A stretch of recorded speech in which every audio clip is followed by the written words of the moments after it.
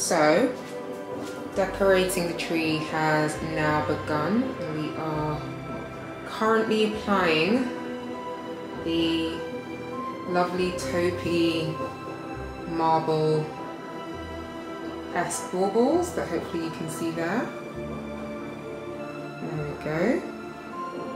So yeah, this is currently where we are at, but a lot more to come. So getting back to it. So we have now added on the stars. Hopefully you can see them. Looking very, very festive. Still a little bit further to go. But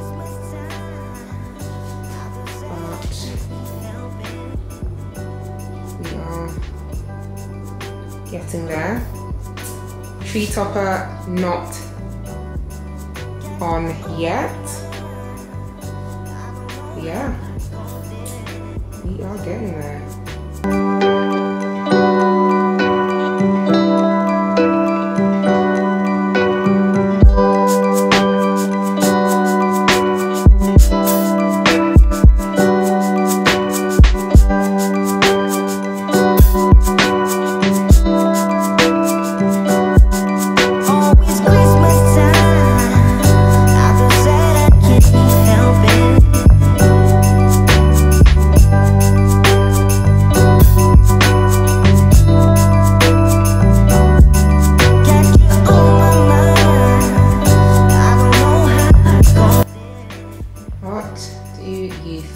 So we've got, I think I didn't show you these little pretty things here.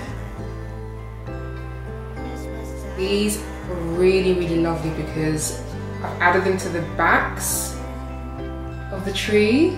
Actually, it's in the inner part of the tree, sorry, to give the tree dimension. Because you've got these lovely ones that are front and center. And then you've got the stars that are also front and center. And actually putting these ones, these smaller stars in the back, again really gives the tree dimension. So if I stand back, you will know what I mean. Can you see that? How you've got different layers, inner and then outer, which again I think is a really lovely way of just adding dimension into the tree. It's looking really, really nice, I think. Now I am torn between whether I add any more. Do I add any more to this? Because I don't really want the tree to be overly dense.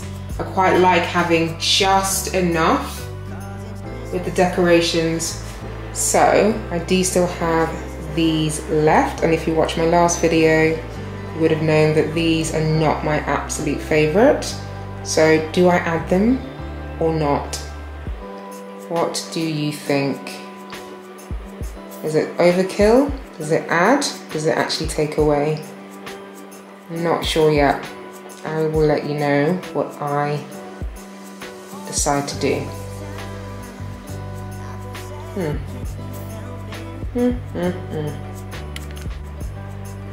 Now for the pièce de résistance is this absolutely gorgeous tree topper that again I showed in my last video, and I cannot wait to add this beautiful, almost embroidered star. I mean, look at that detailing. I mean, it's just super gorgeous, and I really genuinely hope this actually fits and sits right, because if you watch one of my other videos, my tree stand was an absolute nightmare because my tree, the base of it is actually too slim for the tree stand, so I spent literally about 2 hours trying to hack it or DIY it. Eventually I managed to get it to work, but I'm hoping I'm not going to be updating you 2 hours later. So I have turned off the lights so you can see the lights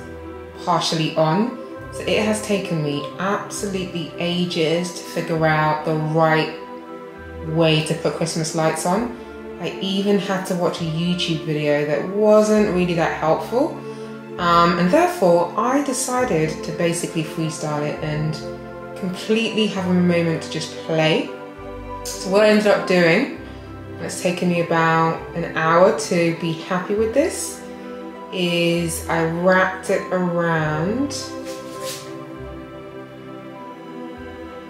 the Christmas tree, like so. So it's wrapped around, and then I really got a bit of inspiration and decided to allow some of the lights to dangle.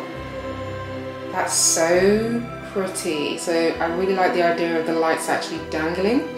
And then I decided to basically add a star at the bottom, so it almost looks like it's like a piece of jewelry for the tree. So let me see if I can show you what that looks like a little bit further back. So this is the current state of things, including my tree topper. So that is what it's currently looking like. So I still have one more row of lights to add on. So I'm going to go and do that right now. So let's get onto it.